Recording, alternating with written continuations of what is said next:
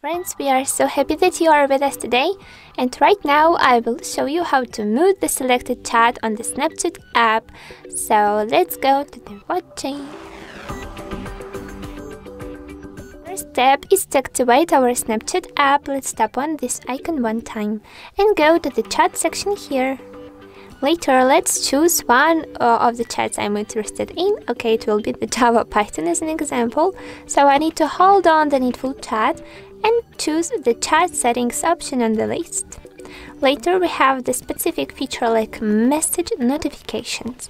We also can choose a new notification sound for the selected user, but I want to mute it all, so I need to turn off this feature tapping on the toggle opposite.